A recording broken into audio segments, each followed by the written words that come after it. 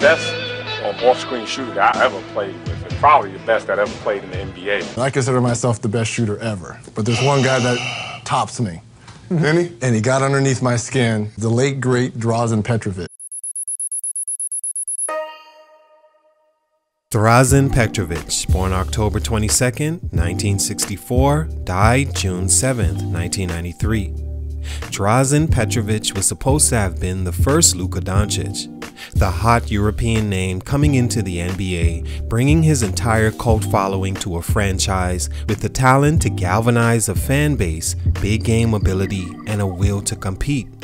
He once demanded a trade from an NBA team because he was tired of playing second fiddle point guard, knowing he could prove himself a lot better elsewhere. He was that kind of competitor and had that kind of talent. He also had that it factor in the way he carried himself, sort of like what you see in Luka today.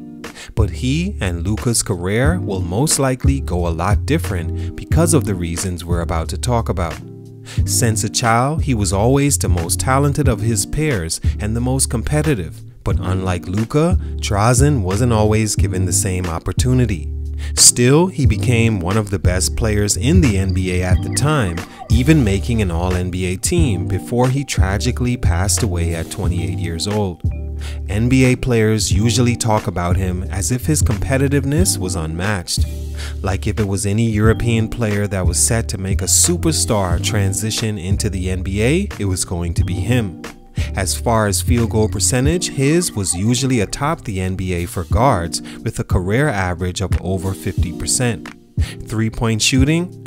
He's only one of the best three-point shooters of all time with a career average higher than Klay Thompson, Reggie Miller, Ray Allen, and you guessed it, Steph Curry. Numbers that began to take effect in just his second season in the league with a language barrier, different ball, deeper three-point line, and no blueprint as he was the first superstar European-born player to play in the NBA. Before Dirk, Giannis, Parker, Ginobili, Jokic, and once again, you guessed it, Luka. Was he better than Luka? See, that's the thing. Because of these reasons, the sports world was robbed of what this player could do on the basketball court and the barriers he was set to break down for imports of his kind. Euro players had no better representative. From day one, he wasn't afraid of competition and would usually let them know about it during the game as well, even if it was in a language they couldn't understand. Reggie Miller once called him his nemesis and the best shooter he's ever seen.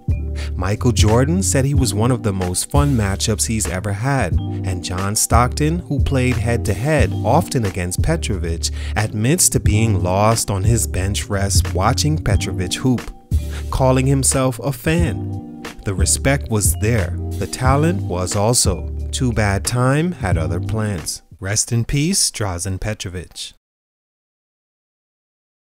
Take a minute to like, subscribe, and comment on who I should do next. You can also send a super thanks by clicking the button below. Enjoy the video. Drazen Petrovic was a 6'5" shooting guard born in Srebrenic, Yugoslavia, known as Croatia today. Since a young child, he knew he wanted to play sports because he hated losing and was always looking to beat his older brother at anything he could.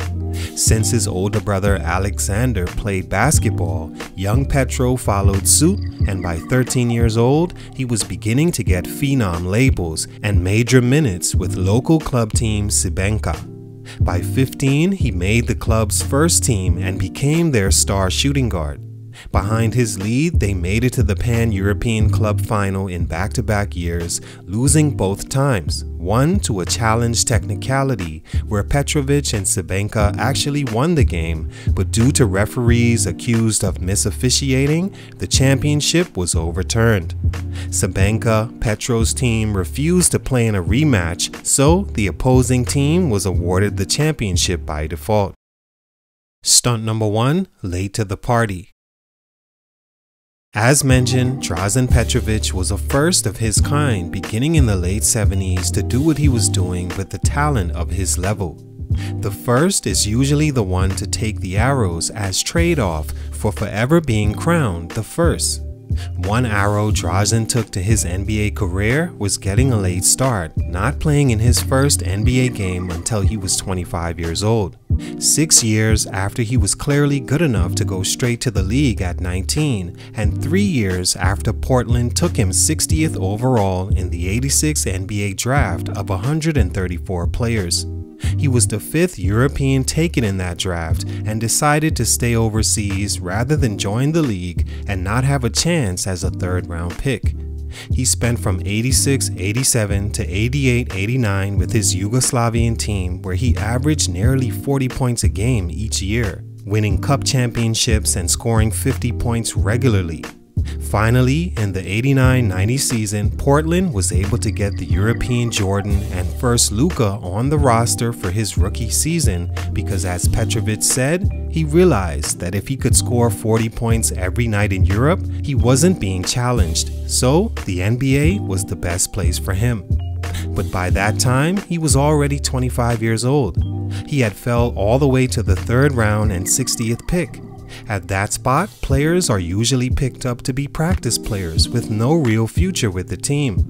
With Drazen deciding to stay in Europe, he missed out on possibly being drafted to a better fitting team and a chance to accumulate earlier stats and records he was ready to break.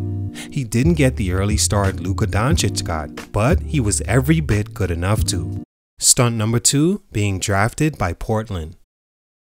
Portland, however, wasted another nearly 2 years of his start playing him limited minutes off the bench as a spot-up shooter, telling him directly that he was to receive a pass ball and go straight into his shooting motion, nothing else.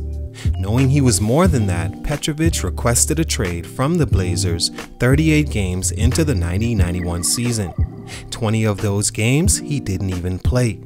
On his way out, he let it be known, "I have nothing to say to Rick Adelman," his coach at the time, anymore, and vice versa. 18 months have passed by, too long. I have to leave to prove how much I'm worth. Never in my life did I sit on the bench, and I don't intend to do that in Portland. His request was granted and he was sent to the New Jersey Nets during the '90-'91 season. The last 43 games, he came off the bench and was an immediate impact, averaging 12.9 points a game in 20 minutes, shooting the best three-point percentage on the team. With Reggie Theus leaving to play in Italy the next season, Petrovic became the team's leading scorer, and they made the playoffs after 5 years not doing so. In his final season, 92-93, he averaged 22.3 points a game, again leading the Nets to the playoffs and making an All-NBA team. Once he was in the right situation, he flourished immediately. In his 4 years in the league, he led all shooting guards in field goal percentage and three-point percentage, including Michael Jordan and Reggie Miller. He's the best shooter in Portland history and ranked 3rd best New Jersey Net ever. Makes you wonder, with a different team taking him, who knows the start he could have had. Already having missed time early overseas, he didn't have that extra 1.5 seasons to waste. Stunt number 3, passing away in his prime. Even though Drazen Petrovic was one of the greatest shooters in history, his skills would often go unnoticed in the ultra-competitive 90s as the best player in the world, looking as contrast as ever to Drazen. You could say he was before his time. Had he been in today's era, he would be celebrated more than Steph Curry for his deep shooting and release that Reggie Miller called the quickest he's ever seen.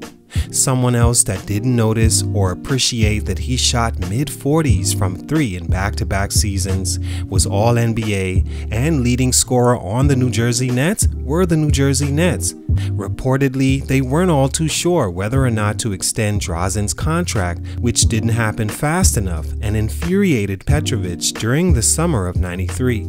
Who said the lack of recognition made him want to leave altogether and play in Europe, where Greek teams were offering big money.